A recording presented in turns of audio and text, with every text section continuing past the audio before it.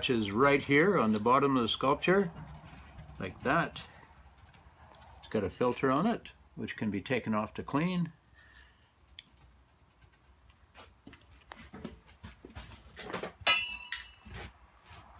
This is the trombone section, which goes on top of the sculpture.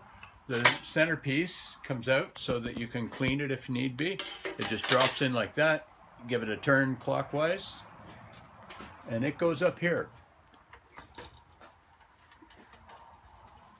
This is the back of the sculpture that we're looking at here, and these pipes drain into here. So you tighten this up. Once you get the fountain running, you can just align it up so that everything is hitting in here. These are the spinning balls that spin in these trumpets.